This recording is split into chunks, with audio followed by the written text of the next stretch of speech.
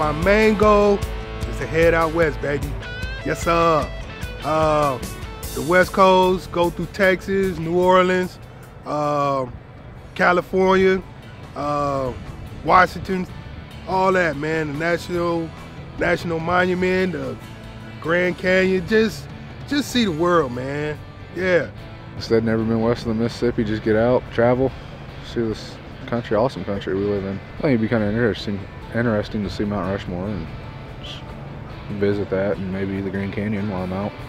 I would have to say Utah, because I hear they have great scenery, and it seems like a great place to drive, easy roads, and I want to see what the sky looks like at night without all the city lights or everything, see all the stars.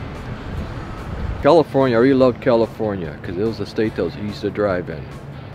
And Arizona, New Mexico, I really enjoyed all those states, and a lot of beautiful scenery that you can see along the road.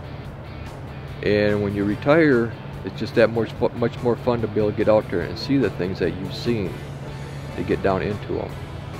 I would really like to visit Denver, Colorado, or just Colorado, period, because I'm a Broncos fan and I would like to see their stadium, and my grandpa's been there and he said it's a beautiful place to see, and so I would like to go drive through there and sightseeing and see all the different things that are over there.